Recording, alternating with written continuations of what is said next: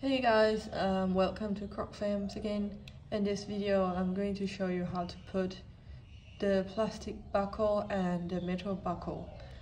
The plastic buckle is actually pretty simple and straightforward, but the metal one is a little bit more difficult. Right, let's see how to do it.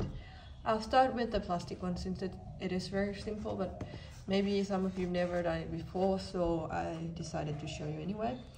So basically you just push in the buckle into the hole like this. Alright, until it's like, I hope you can see, it's going inside. Alright, and to remove you just put your hand in the shoe and use your finger to push the bottom of the buckle, and it should come out pretty easy.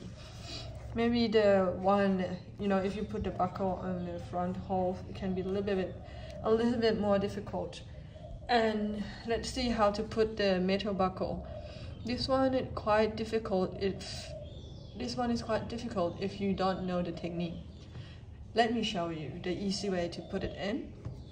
So again, if you just put it like straight to the hole and push, it won't go in because the metal is not as flexible as the plastic.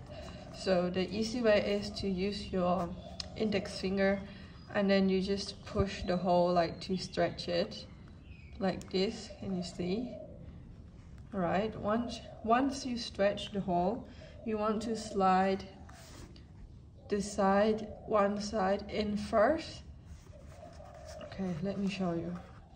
So I slide one side in, hope you can see, and then I just push it forward and down, so the other side should go down and in as well.